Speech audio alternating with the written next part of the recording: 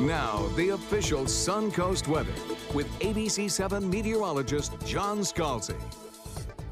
Current air temperature coming in at a very comfortable 77 degrees. Dew point is at 54. Oh, it doesn't get much better than that. Nice dew point in the mid 50s. Feels very nice.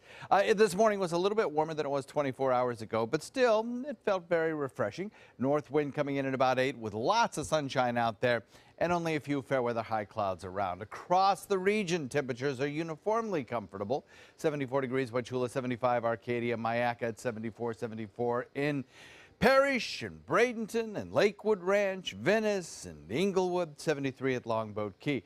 So we do have some high clouds around. The very dry air that was in place over the weekend that slipped in behind the cold front has produced some very nice conditions and now is kind of being replaced a little bit at mid and upper levels with some higher level cloud cover, a little bit of extra moisture starting to filter in, riding on this general wind that's coming in out of the north and west around an upper level area of high pressure. Now at the surface, the winds are being directed out of the northeast, and so we have this continuing wind flow across our region that is out of the northeast and is producing a few scattered showers over on the other coast, perhaps a few and far between, most of them not even making it to shore, but being over Atlantic waters primarily.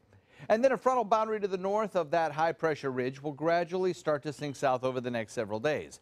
I think it may actually make it through our area as we head into Wednesday, something like that. And as such, our winds will start to shift a little bit more to the easterly direction and just before that front makes it through and once again reinforces our dry, pleasant air. I won't say cool air. We're not quite cool yet, but certainly pleasant air. Cool evenings. Sunny, dry, that'll continue on. We'll have breezy winds out of the northeast. Watch them surge a little bit later on this afternoon. There'll be kind of a breezy evening, I think. And then mostly clear during the overnight periods. Clear and crisp by morning. Right now, across the nation, there's just not a whole lot of activity in the deep south because of that high pressure ridge. A few scattered showers in the northeast, also over Texas, a few scattered showers. And there have been a little bit of snow showery activity in parts of the northern tier in the Pacific Northwest. A couple areas of low pressure are moving across the region, too, right now that are producing the rain showers that you see there, and a little bit of snow showers as well, especially in areas of Utah. We are looking at quiet conditions here on the Suncoast. Titan radar has no rain to find, and so it's a very blank screen there.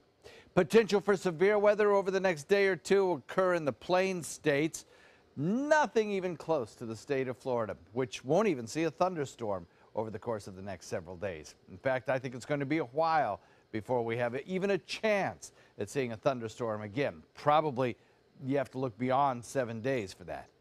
A wind surging a bit in the afternoon at 10 to 15, becoming northeast at about 10, and the official Suncoast forecast calling for nice weather over the next several days. A little breezy on Wednesday as the next front comes through, and then we stay in that kind of low 80s, mid 80s over the course of the next few days, which is about exactly where we should be for this time of year.